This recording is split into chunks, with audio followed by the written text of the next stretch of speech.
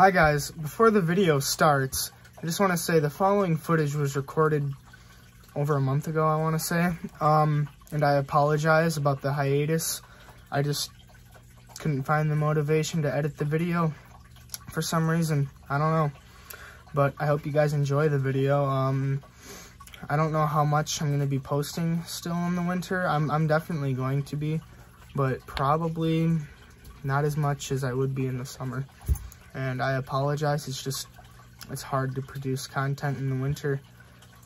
But I'll do my best. Hope you enjoy the video. Hi guys, it's M.I. Herping. Today I'm going to be talking to you guys about the species of snakes of Michigan. Here I have one of them. This is a DeKay's brown snake.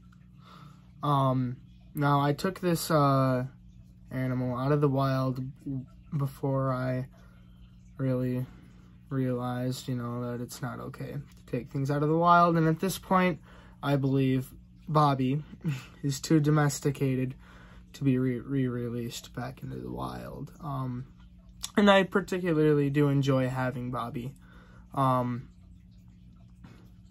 So Bobby is here to stay. And, the species, DeKay's brown snakes, are related to another species of snake we have here in Michigan, the northern red-bellied snake. They're not to be confused with one another, as red-bellied snakes have, red bellies. They, from the top, they normally look pretty similar, except when red bellies are in their black phase. They're black with a red belly. But I personally have never found a red-bellied snake, unfortunately. I'm going to try and keep Bobby in frame. But I'm going to move on, and I'm going to talk about the snakes that I feel like I really need to talk about. Today I'm going to be going over the aggressive snakes, protected snakes, and the one venomous snake in Michigan. Or just snakes that, I don't know, just stuff I feel like I should go over. So, before I start this, I'm just going to say, I'm not a genius. I don't know everything there is to know about herpetology. I still have much to learn, especially about these snakes. I'm not the most educated, although I am more educated than the average person, I would say. Oh, I think I should start with the Kirtland snake. Oh, sorry about that. The Kirtland snake is an endangered species here in Michigan, and to my knowledge, it is protected across all of its range. They're a very pretty snake. They inhabit mostly like stuff involving bodies of water, small creeks, meadows,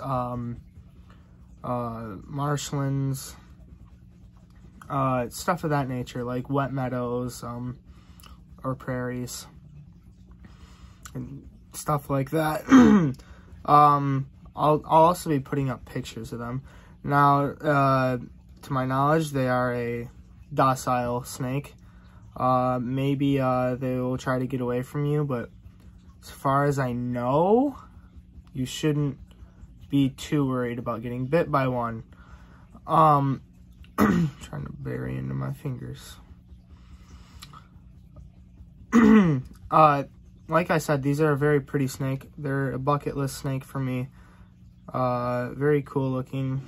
And I hope that they do well and become not endangered anymore. Now, I know that was short, but I feel like I should only go over what I need to go over, just the basic stuff on some of them. And I just don't know too much. But moving on, next I have the copper-bellied water snake. This is another endangered species. Now, most, if not all, Nerodia species are very aggressive. They're not venomous, and they can be confused with the copperhead or cottonmouth at times, which are venomous. However, both of those snakes are not native to Michigan, so that is not something you have to worry about. Their other relative that lives here in Michigan, the northern water snake, is pretty similar, aggressive, very aggressive, but not venomous. Both of these species get 4-ish feet long. Hi, you're coming right up to me. Both of these species inhabit bodies of water. I typically associate water snakes with rivers or creeks, but you can also find them in lakes, swamps, marshes, and stuff like that. And now I'm going to talk about the blue racer. So, the blue racer is another very aggressive species in Michigan. One of the much larger species of snakes here in Michigan. Just crawled through my hair tie. They get 6-ish feet long. I don't see them very often. I haven't seen an alive one in a long time. I do remember the last time I saw it. I just don't remember how long ago it was. It was a long time ago, though. But they're typically found in like drier habitats, you know, like sandy areas, open fields, plains, stuff like that. That's what I typically associate blue racers with, or most racers even. Although blue racers are the only native racer we have. I've heard of one of my dad's friends. He was telling me that he has a cabin up north, and in the summer he was up there, and he saw some black racers around there, which is pretty interesting. I don't have any reason to not believe him, but I don't know, it's just, maybe, I don't know, I've never seen a blue racer in shed. Maybe it was in shed and it made it a lot darker, but he saw several, so I don't know. To my knowledge, there are no records of black racers in Michigan, but that's a very interesting story. And now, this snake, I'm only going over it because it looks very exotic. The smooth green snake. I would associate them with being kind of arboreal. Not extremely arboreal, but more arboreal than a lot of other snakes we have here in Michigan. They're very smooth, slick, shiny green, and it looks like something exotic and not native. So I thought I would just say that these are in fact a native snake. I'm sorry. They're not anything to worry about. They're not venomous. They're not poisonous. They're none of that. They're not even aggressive. But, yeah, I just thought I would cover that. So, now, the big one. The Massasauga rattlesnake. The only snake that you really, truly need to be scared of. I put that in quotations because, in reality, you shouldn't be afraid of any snakes. As long as you just don't mess around with them very much, you should be totally fine. You just don't provoke them or anything. Now, you can usually find these guys in prairies and meadows. From what I've read up on, more kind of wet prairies and meadows. Sorry, I'm trying to keep Bobby on camera as much as I can.